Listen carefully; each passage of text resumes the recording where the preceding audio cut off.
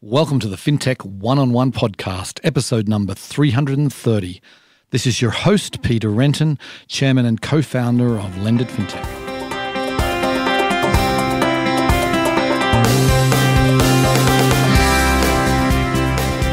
Before we start today's episode, I want to tell you about a new event from Lendit Fintech. Nexus, the Dealmakers Summit, is all about making deals. We'll be bringing together a select group of venture capitalists, bankers, fintechs, and debt investors for 2 days of face-to-face meetings in Miami on February 7th and 8th. Also at Nexus will be Lendit's famous Industry Awards show, back in person for the first time since 2019. You can find out more about all our upcoming events at lendit.com.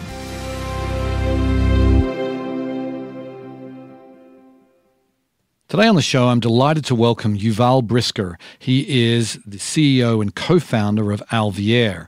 Now, Alviere is a really interesting company. They're focused on embedded finance, and they're really approaching this in the true kind of potential of what that means. What they're trying to do is allow any company, focusing on major brands, but really allowing any company to offer a range of financial services to their clients. Yuval's vision, which we get into in some depth in this episode, is really to bring the customers of major brands closer to them, to bring financial services as sort of a glue that kind of makes them a lot more loyal and wanting to come back for more. So we talk about all the different ways they're doing that, how they've approached it. We talk about their unusual beginning and the pivot that they made, and much more. It was a fascinating interview. Hope you enjoy the show. Welcome to the podcast, Yuval. Thanks a lot, Peter. You've had a pretty interesting background. This is not your first rodeo. So why don't you tell us some of the highlights of what you've done to date? It's important to know that I started off as an architect. I studied and then worked in architecture for about 10 years, but really quickly found my way into technology kind of right around the time that the big first .com boom was happening. I started my first company in 2003. After working a little bit in enterprise software, I realized that there were, opportunities and problems that needed to be solved. And I started a company called Toa Technologies, a company that was in the field service management space and focused on really solving the cable guy problem, really the problem of people waiting at home and not knowing when a cable guy would arrive. This was a big issue in the early 2000s when there was a lot of change in the cable business, and really built that company from scratch, from 2 people in a garage in Cleveland, Ohio, all the way through really global leadership in the space. It was a SaaS company, one of the early SaaS enterprise companies. It was an innovator in predictive analytics, really a precursor to what we call today AI or machine learning.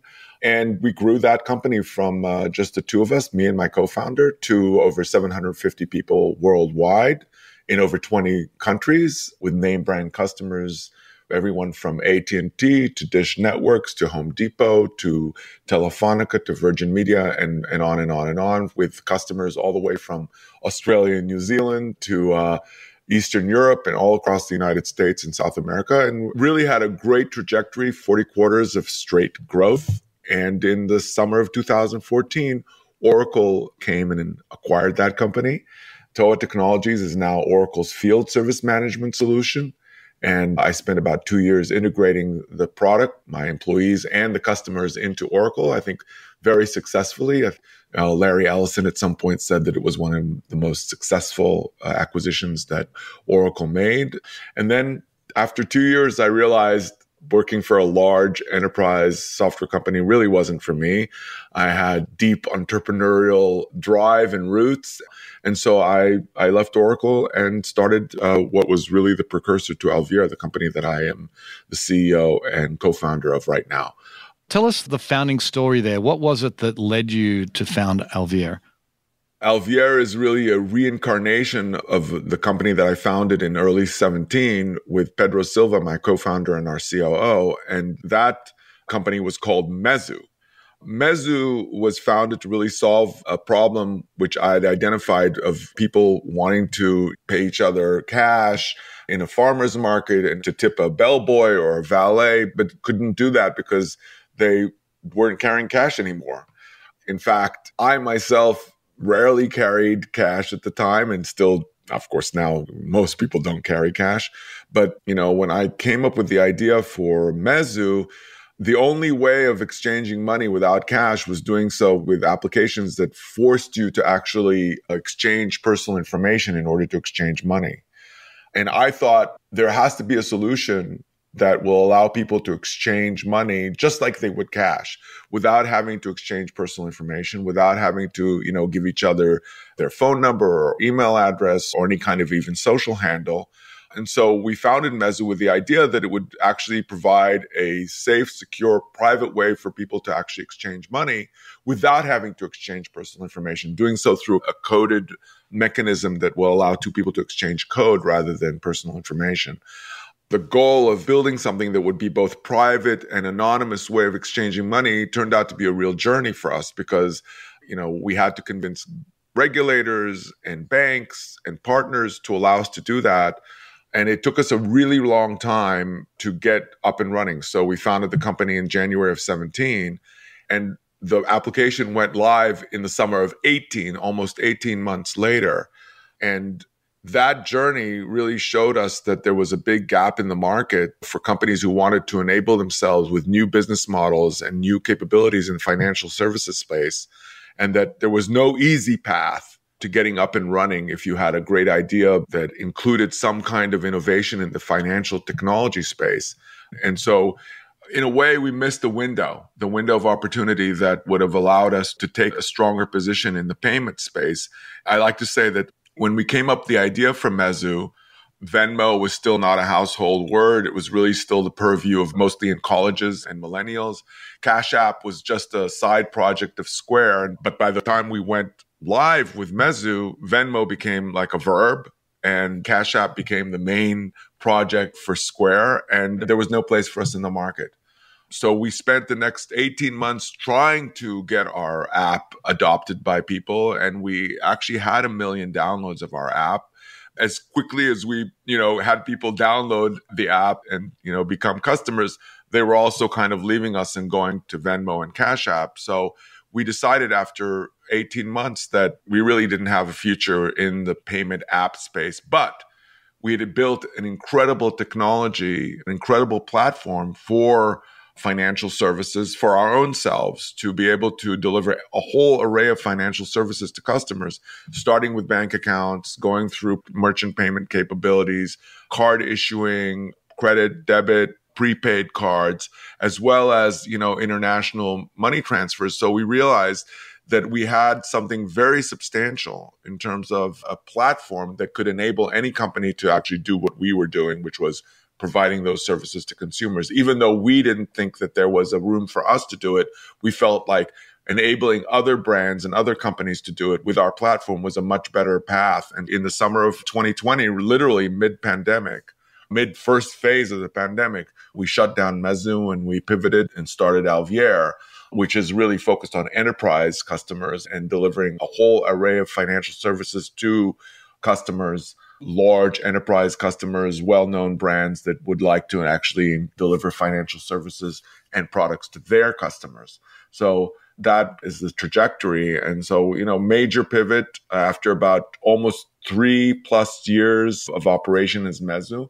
So in that way, I think it was quite an interesting and different path. I mean, if you look at sort of companies that pivot, they usually pivot within the first year or year and a half of their existence. We were already around for over 3 years. And in those 3 years, we built an incredible knowledge of the financial services space, and just built incredible partnerships with different vendors and different providers that we needed in order to actually deliver our solution, built a great team, and ultimately built a great platform that we felt could serve others enormously in sort of this evolution of financial services that's happening in the marketplace.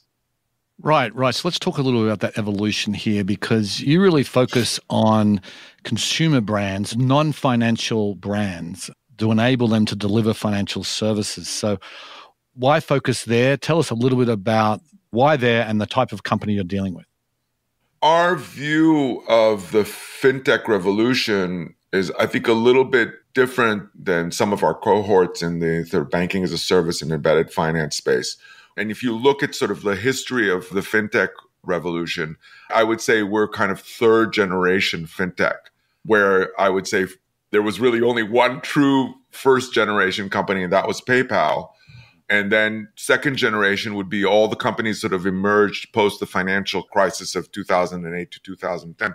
And we know all those companies, whether it's Square or Robinhood or, Stripe or Chime or Revolut, all these companies that really went direct to consumer with their product. I would call them, second generation, meaning those are companies that emerged as wanting to directly disrupt sort of the relationship between consumers and businesses and the traditional financial institutions. Those companies, some of whom are already 10 years old, I would see as second generation. And I believe that they have a role and they've definitely helped evolve, and some of them, of course, are enormously successful. But I think when you look at the future and sort of bringing the main majority of consumers and businesses into the fintech revolution, it's going to take more than just those direct-to-consumer or direct-to-business innovators, but actually to bring in the main majority of consumers and businesses into this disruptive wave. I think it's actually going to take the mainstream brands that actually customers trust, and not just trust, but know and trust, to really sort of reach out to both businesses and consumers and really present them with a different kind of approach to changing away from the traditional financial institutions to a new provider of financial services and products. And so our thesis is that instead of trying to convince customers to move their financial lives to completely new brands that they don't know, maybe don't trust, that the true potential is to enable recognized, trusted, well-known brands to actually provide financial services, because now they can, to consumers, and consumers will have a much more easy path to accepting financial services from well-known brands rather than from relatively unknown brands. And in that way, kind of bring the fintech revolution to the main majority of consumers and businesses rather than, expect them to adopt new brands that they don't really know. And you can see that quite clearly in the fact that 10 years into the second generation of fintech, those companies still have not, become dominant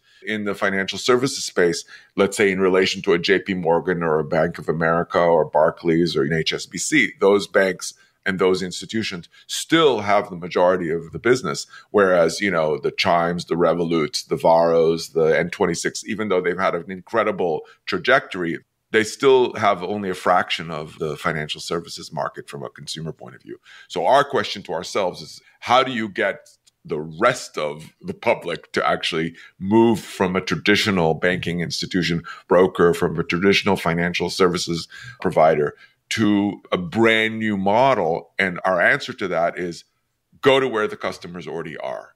Go to the McDonald's, to the United Airlines, some of whom already provide some aspect of financial services, but don't really provide the full array of capabilities. Go to the Toyotas, go to those kinds of companies that already have an established, strong, stable relationship with customers and have brand recognition, and enable them to really become financial services disruptors and bring new financial services to market. So I call it go to where the customers are. That's our thesis and that's our strategy.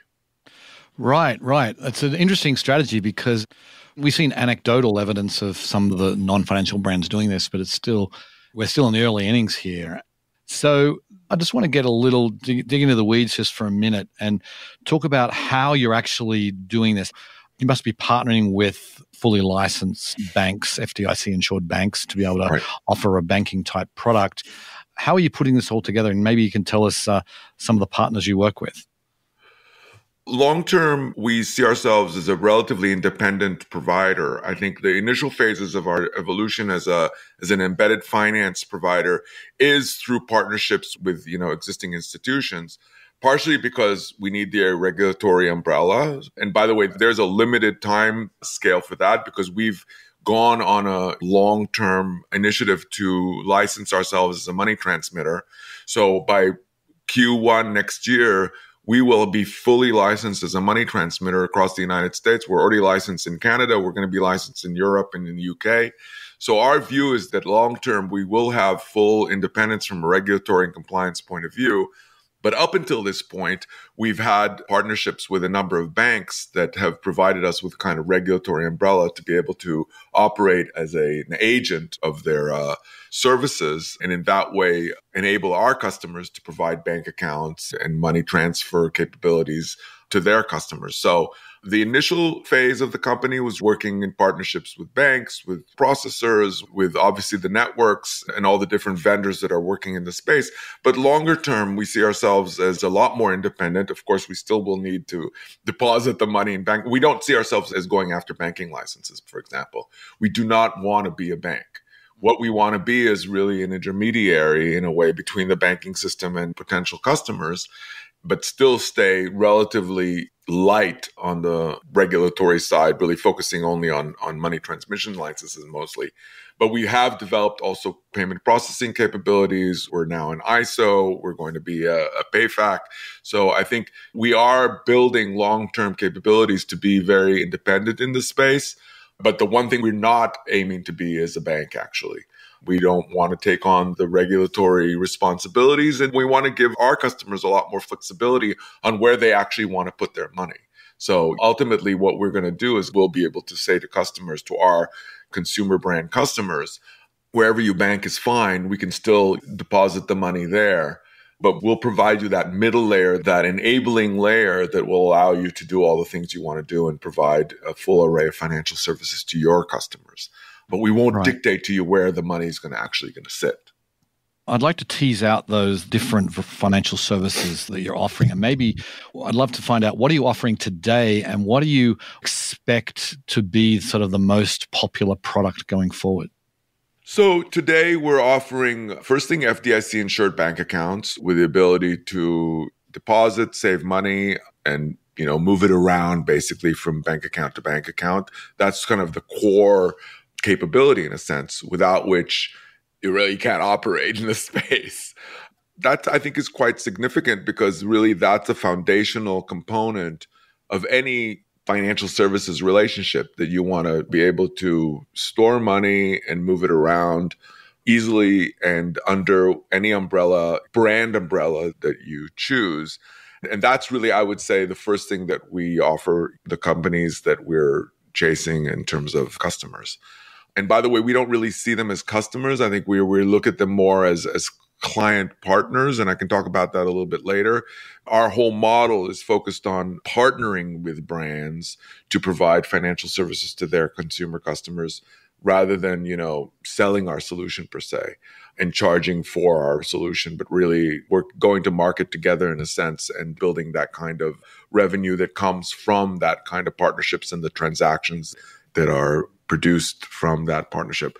So that's the core product. Above that, we enable all the things that are related with that. That is check cashing, the ability to go to ATMs and take money out of the bank through an ATM network, the ability to actually deposit money through partners, deposit cash into the account through a partner network. So really all the different potential modes for putting money in and taking money out.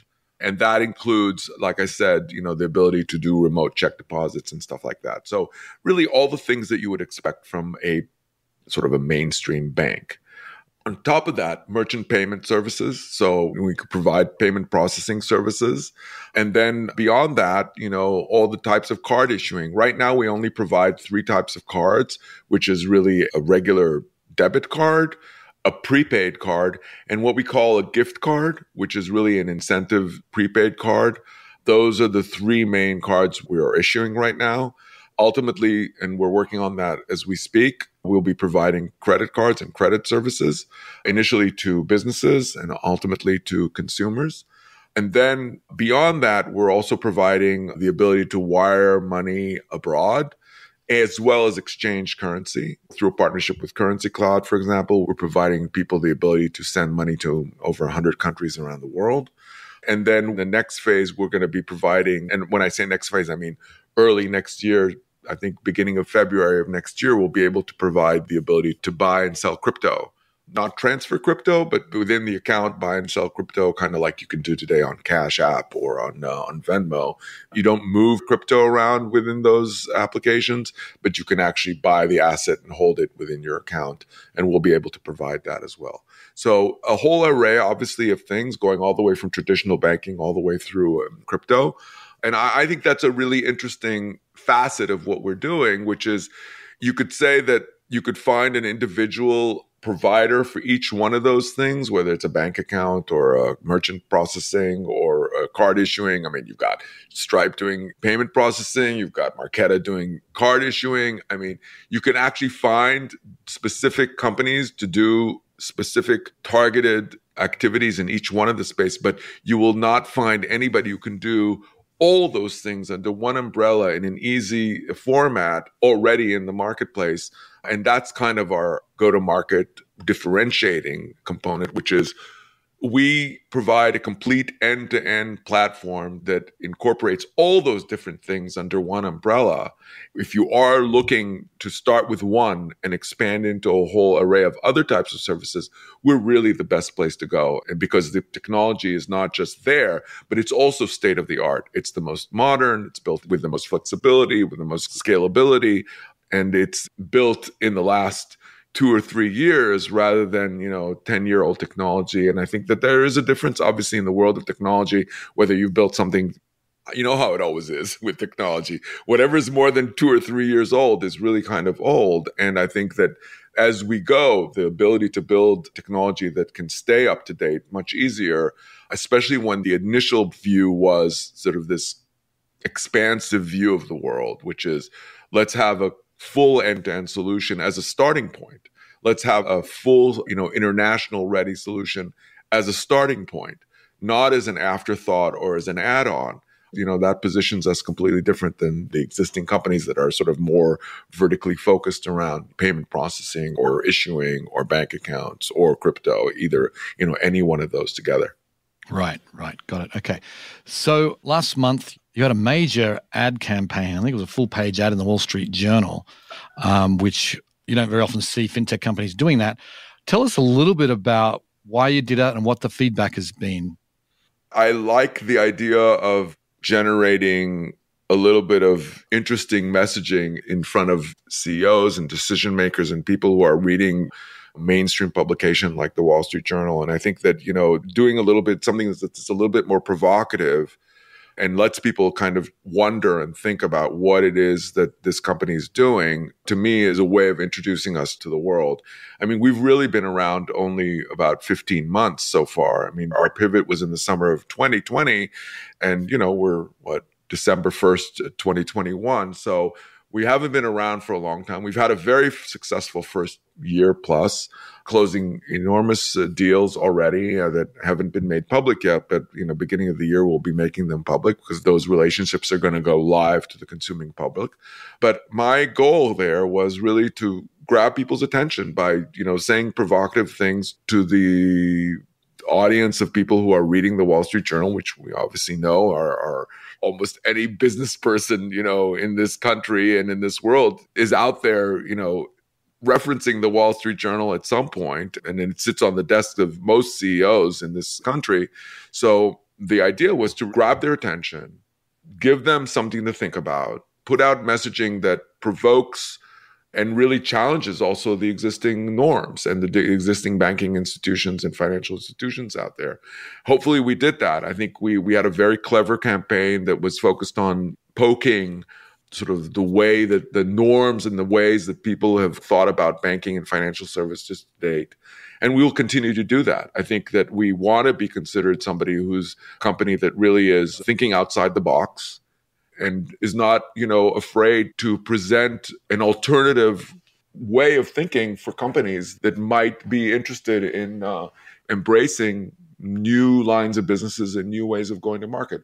Really, it was about shining a light on what's happening today in financial services that goes well beyond the initial phases of this fintech revolution, as I talked about before. So that was really the idea behind it. And I like the idea of print. I think that we're so focused on digital that in my mind that we're numb. I think we don't even see banner ads anymore. I don't think we block most of the digital outreach out of our consciousness in a way, because we're so inundated by so much information and so much digital stimuli that I wanted to go back to a more traditional route and do so in a very simple, straightforward messaging. And then, some of the messages that we had out there, financial services is now everyone's business, or, follow the money and come to Alviere to figure out how to actually engage in this world. Anything a bank can do, you can do better. These are really provocative messages that, will get people to think, who is you? Are you the one that we're talking to? The executive sitting in a company that's not a bank? Because actually that's what we're implying, or our last ad was, bank is just a 4-letter word. First thing that were taken from songs. Anything you can do, I can do better. Love is just a 4-letter word was a Dylan song. And so these were ideas that would both have a cultural reference as well as a specific provocative stimulus to get people to come to our site and understand what we do and see the potential. Okay, well, I'll be sure to link to those in the show notes so people can actually see what the ads look like. But anyway, we're almost out of time. Last question. I really would love to get your perspective here. When you look at sort of the future of financial services, and obviously the embedded finance movement that is really underway for the last couple of years, what's it going to look like at the end of the decade? I think we're going to see just a lot more brands, mainstream brands offering financial services. To me, it's just a natural progression. You can see that across almost any disruption that's happened over the length of time. You think about Netflix and now it's Disney Plus, right? Netflix disrupted the world of entertainment, movies, television. A major disruption. But, Netflix is already a 20-year-old company. It took a while. But today, it's mainstream, right? The technology's moved ahead, as well as, the companies that are more traditional. And it's taken, Disney only launched Disney Plus a year or two ago.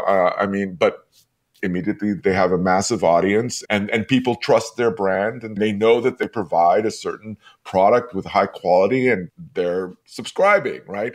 I see the same parallel with financial services. The initial disruptors, as we spoke about, all these companies that have done incredibly well disrupting in the first sort of phase, I think they're going to see increasing competition from more traditional companies that will look at companies like ours and see an opportunity to launch new lines of businesses that include financial services and bring those services to their audience, to their loyal consuming public.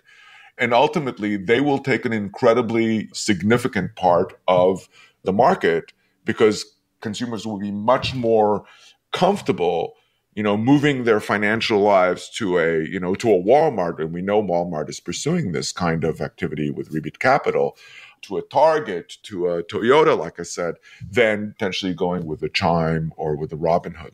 It's an interesting, inflection point that we're at right now where companies like us can enable those kinds of capabilities in those new lines of businesses with everyone from an AT&T on down. And those companies are now, in the position to embrace that and then take it to their really massive audience and convince those consumers to shift at least a portion of their financial lives to new lines of businesses that they're going to be, providing. So looking forward 10 years, I think we're going to see a lot more diversity in who provides financial services. And as a result of that, also a lot more diversity in the kinds of products and the cross-fertilization between the core products that those companies provide and the new financial products that they provide.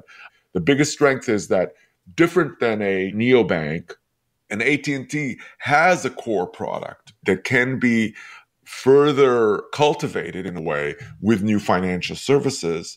and vice versa. So there's not a one-dimensional dependency on that core product, or there's not a one-dimensional dependency on the new financial product, but there can be cross-fertilization between both products, and in a way, an evolution into the delivery of the core product with the financial product that they're going to be writing. Rather, I see it more as a 1 + 1 = 5, rather than, 1 + 1 = 2, or worse, some level of subtractive combination. So I'm very optimistic about the future, because I think that we're really moving into that sort of crossing the chasm phase where, we're going to go into the main majority, and that's going to happen with consumer brands. And when I say brands, I mean a broad definition of brands, which is everyone from, automotive brands through telecom brands, through retail brands and beyond.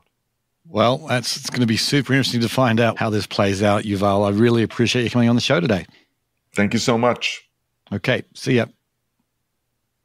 Really is an interesting idea or vision that Yuval has there around the future of financial services, and the fact that major brands will be the ones delivering financial services to their most loyal customers. Now, that will certainly be true in many cases. It's going to be interesting to see whether by the end of the decade or within 10 years, if the big banks are still the major deliverers of financial services, or the big brands really have taken over. It's not a foregone conclusion either way, but Alviere is really trying to make it a possibility that really brands can be the primary deliverer of financial services. It's going to be interesting. Anyway, on that note, I will sign off. I very much appreciate you listening, and I'll catch you next time. Bye.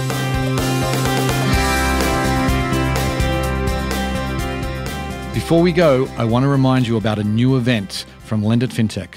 Nexus, the Dealmakers Summit, is all about making deals. We'll be bringing together a select group of venture capitalists, bankers, fintechs, and debt investors for 2 days of face-to-face meetings in Miami on February 7th and 8th. Also at Nexus will be Lendit's famous Industry Awards show, back in person for the first time since 2019. You can find out more about all our upcoming events at lendit.com.